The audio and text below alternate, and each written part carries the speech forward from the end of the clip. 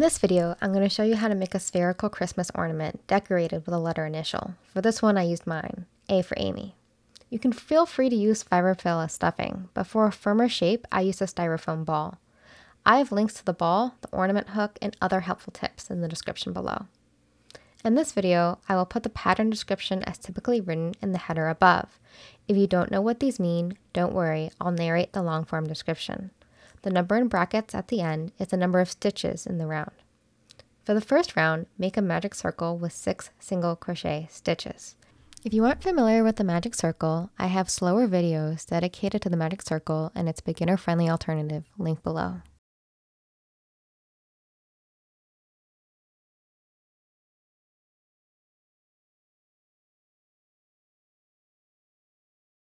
For round 2, make an increase stitch in each stitch for 12 total stitches.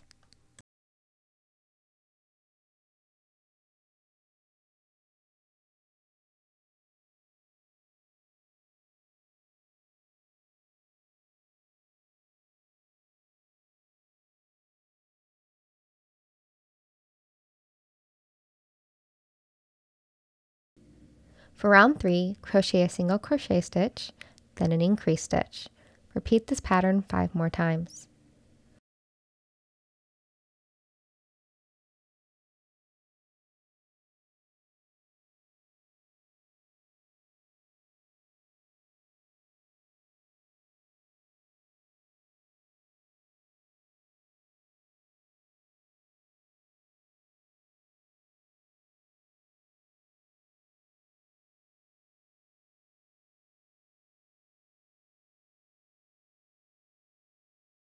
For round 4, I have each stitch written out in the bottom left corner.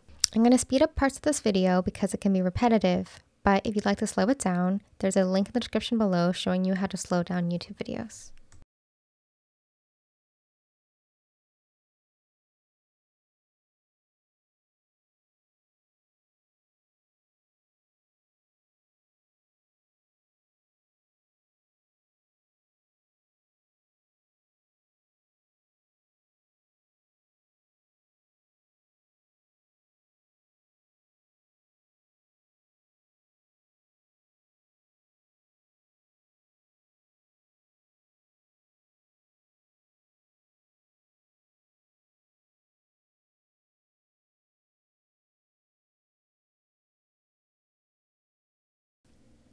For round 5, crochet 3 single crochet stitches, then an increase stitch.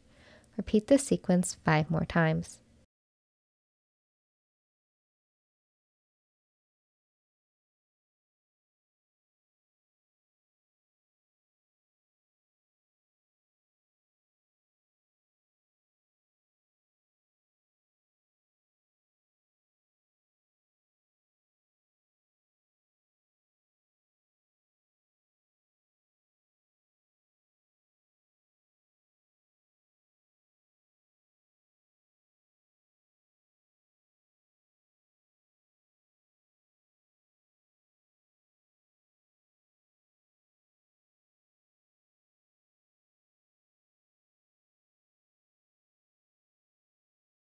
For round 6, I have each stitch written out in the top right corner.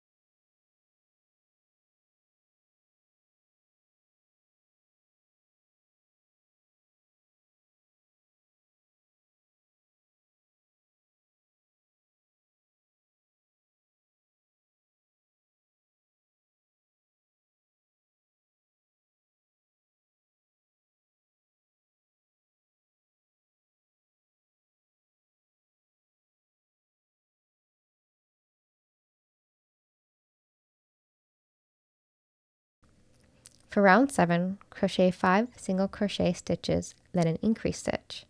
Repeat this sequence 5 more times.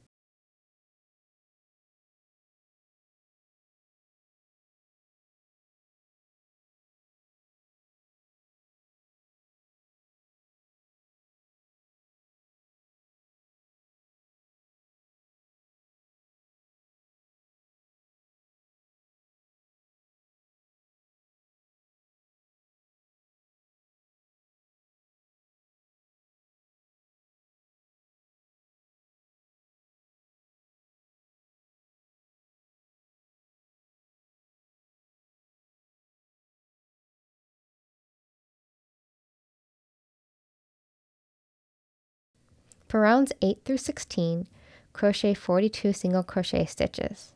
I'll meet you at round 17. If you're going to use a styrofoam ball instead of fiberfill, this is the time to insert it. Make sure your piece is right side out and that the yarn tail is on the inside. For round 17, we will do a sequence of 5 single crochet stitches and then a decrease, and repeat that sequence 5 more times. For amigurumi, I recommend doing the invisible decrease instead of the single crochet 2 together. To do an invisible decrease, put your hook through the front loops of the next 2 stitches, then pull the yarn through. Yarn over and pull through both loops on your hook. I have a slower video dedicated to the invisible decrease stitch in the description below. I'm going to speed up parts of this video because it can be repetitive, but if you'd like to slow it down, there's a link in the description below showing you how to slow down YouTube videos.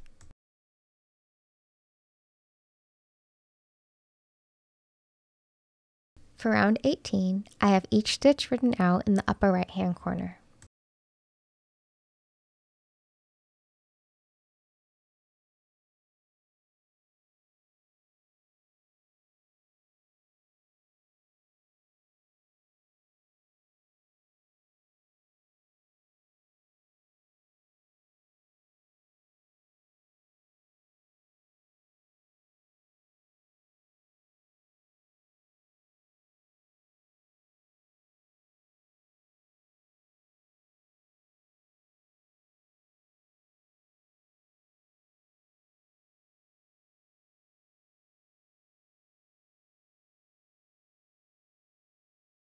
For round 19, do 3 single crochet stitches, then a decrease stitch, then repeat this sequence 5 more times. I'll see you at round 20.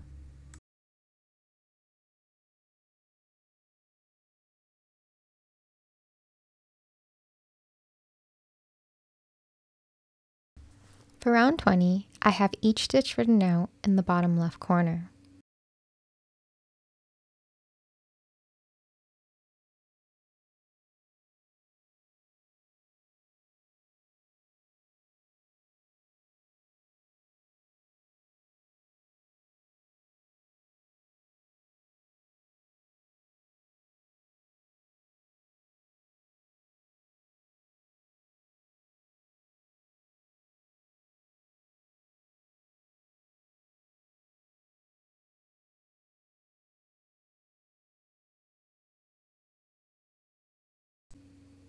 For round 21, crochet a single crochet stitch, then a decrease stitch, and then repeat this sequence 5 more times.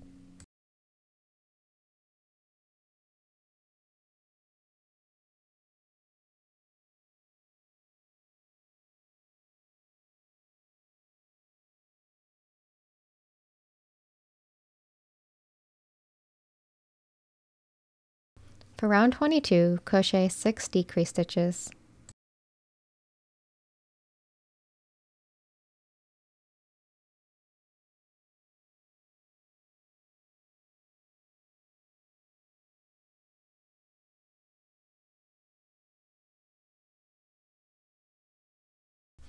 Cut the yarn, leaving about a 6-inch yarn tail. Pull the yarn through and thread it through a sewing needle. Insert your needle through the front loop of each of the stitches in the last round. Pull tight to close.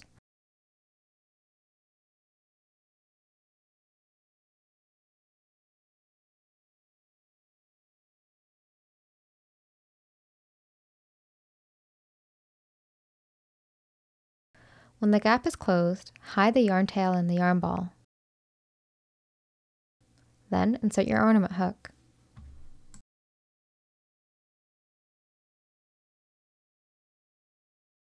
For this next part, you're going to have to decide whether you want to glue the initial on or you want to sew it on. I used Fabri-Tac glue, but if not, grab a sewing needle.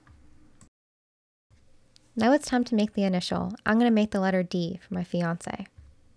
Because everyone has different tension, this next part is a little bit of trial and error.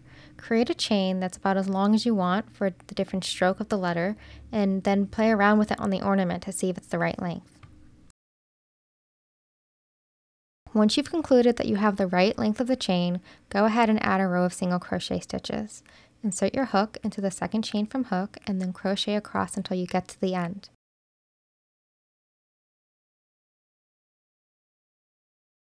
I recommend pinning it down to double check your placement to keep it in place until you're ready to sew or glue it on.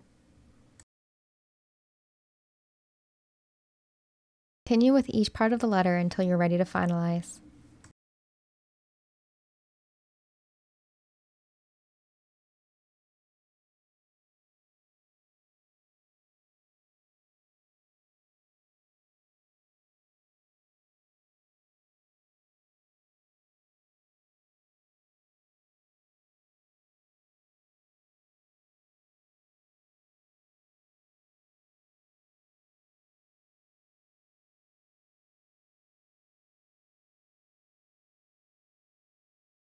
Here's a clip of me gluing down the letter D, but do whatever works for you, and be sure to clear your workspace.